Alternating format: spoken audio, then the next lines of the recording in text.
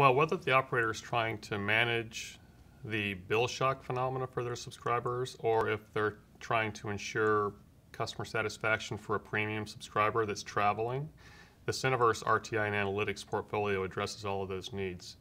What we've done is we've taken this unique set of data streams that we've always had access to, and we've pulled them together and we've analyzed the data to come up with these meaningful use cases. So with the real-time intelligence and analytics, we're able to guarantee satisfaction for the premium subscribers. We're able to manage the traveler that would otherwise get the bill shock from the excessive data usage. And we're finding out that that's extremely meaningful to the operators because the space is becoming extremely competitive and the advancement of the smartphone devices is making it that much more complex to manage customer satisfaction. So the operators need these tools, and that's really where real-time intelligence and analytics hits a home run with the operators. First, we're going to take high-value individual use cases and incorporate them into our existing products.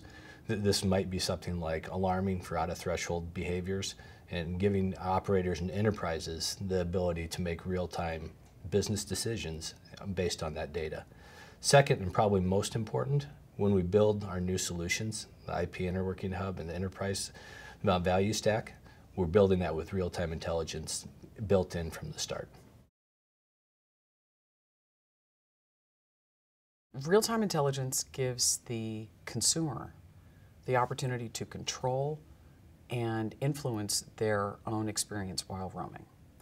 And we're doing that. We're enabling that better experience.